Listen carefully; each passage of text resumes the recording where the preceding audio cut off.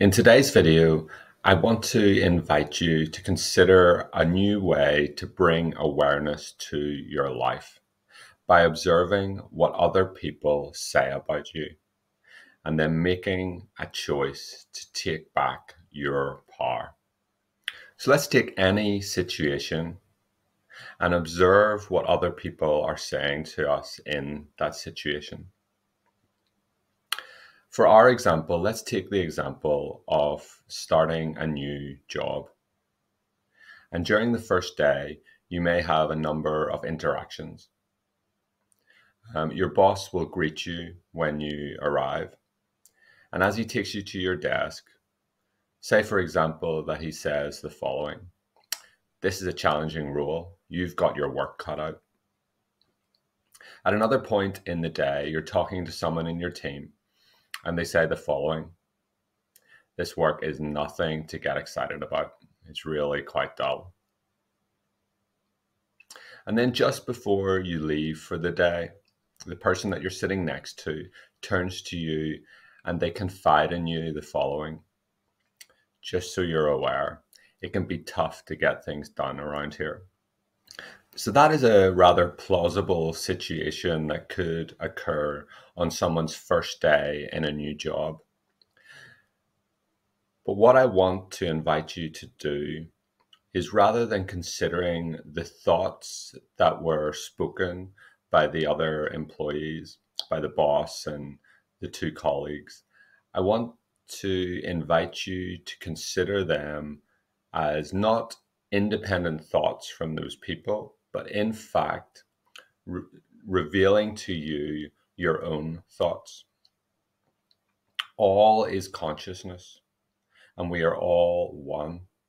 So the thoughts and the opinions of others spoken to us, in effect, reflect our own thinking and often our own fears. So for this example, the three thoughts, the three considerations given by the other employees are actually revealing the individual who is starting their job's beliefs. So they may be believing that the role will be challenging. They're fearful and consider that it's going to be a tough role for them. They also fear it being dull and not very exciting for them. It's not going to be enjoyable for them to do the role. And then the final point and fear that this person seems to have is that they're anxious that it'll be hard to get things done in the job. So this is a reframing that is very helpful for us to take seriously. And when we reframe the thoughts that others speak to us in this way, we are taking back our responsibility in our imagination and in our consciousness. It removes us from the place of victim in this world, and we become truly the transforming power in our lives. This is very, very important.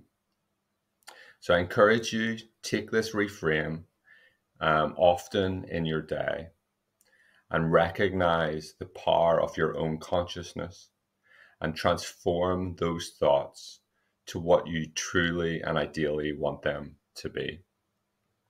James Allen says the following in his book, As a Man Thinketh: "Circumstance does not make the man, it reveals him to himself." Make this a part of your life and transform your circumstances as a response to this. That's all for today. Please subscribe to learn more about my thoughts on consciousness and personal transformation and freedom. I hope you're enjoying the channel and the videos that I'm putting out. Please comment with thoughts and ideas for what you'd like to hear more about as well. It's been great talking to you today, and I'll speak to you again soon.